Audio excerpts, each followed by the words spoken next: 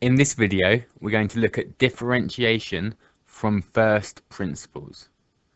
So we've got the graph of y equals x squared. So we want to work out the gradient at a point on y equals x squared. So what we're going to do, we're going to take a point and we're going to say that the x coordinate is x. So we're going to say this is x, which makes the y coordinate x squared. So we're going to have x squared. Then we're going to take a second point a little bit further along the graph. So go a little bit further along and we'll call this x plus h, which makes the y coordinate x plus h squared, because y equals the x coordinate squared. And if we take the tangent in between these 2 points, so if we draw a straight line between the 2 points, we are going to get something like the gradient. So we're going to do that, and then we're going to decrease the value of h until it gets to 0, and that will give us the gradient at that point. So we've got our 2 points. We've got x squared, and we've got x plus h and x plus h squared. So we're going to have x1 y1 x2 y2, and the gradient is the change in the y over the change in the x. So in this case, the gradient is y2, which is x plus h squared, minus y1, which is x squared, over x2, which is x plus h, minus x1, which is x. So we're going to need to expand this bracket. So we've got x plus h squared, which means x plus h times x plus h. And if we look at the bottom, we've got x plus h minus x, which is just h. So we're going to expand the bracket. So x times x is x squared. X times h is hx. H times x is another hx. And h times h is h squared. So we're just going to simplify the top line now. So we've got x squared minus x squared, which cancels out. We've got 2 hx's, and we've got a h squared over h. So what can we do? We can divide through by the h, divide both terms on top by h, which will give us 2x plus h. So there's our gradient. The gradient is 2x plus h. But we are going to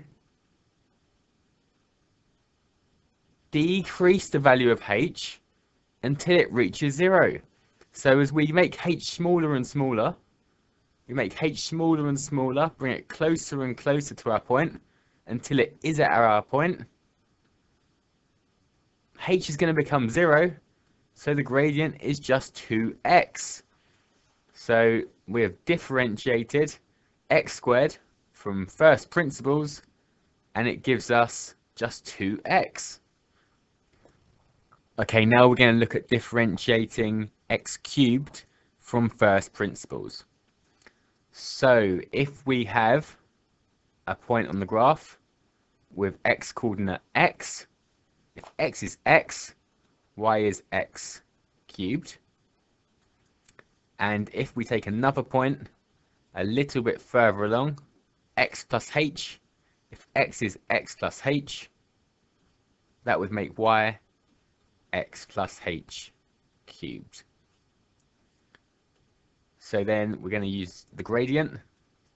So the gradient is y2 minus y1 over x2 minus x1. So we've got x1, y1, x2, y2. And we're going to substitute them in. So we have y2 minus y1, which is x plus h cubed minus x cubed, and that's over x2, which is x plus h, minus x1, which is x. So we've got triple brackets on the top to expand. X plus h times x plus h times x plus h minus x cubed all over, or x plus h minus x is just h. So expanding triple brackets, we're going to leave the first one, so x plus h, and expand the next two. So we've got x squared plus hx plus hx plus h squared. Still got minus x cubed on the end, and that's all over h. So simplifying our expanded bracket, we've got two hx's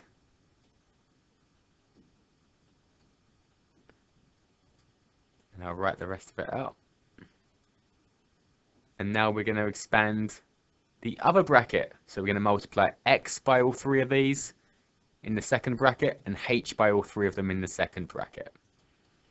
So we're going to have x cubed plus 2hx squared plus xh squared, or h squared x I probably should have put. Let's change that. H squared x plus hx squared, multiplying by h now, plus 2h squared x plus h cubed minus x cubed, and all over a h. Okay, they're simplified down this top line. So we've got x cubed, take away x cubed, that's nothing.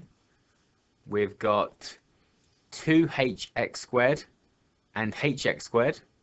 So we've got 3hx squareds. We've got h squared x and 2h squared x. So we've got 3h squared x's. And we've got a h cubed as well. And that's over h. So we're going to divide through by a h, which gives us 3x squared plus 3hx plus h squared. So there's our gradient, and if we make h closer and closer to 0 until h becomes 0, what are we left with? We're left with 3x squared. So that is our differentiated, that's our gradient. That's x squared differentiated, x cubed even, differentiated from first principles.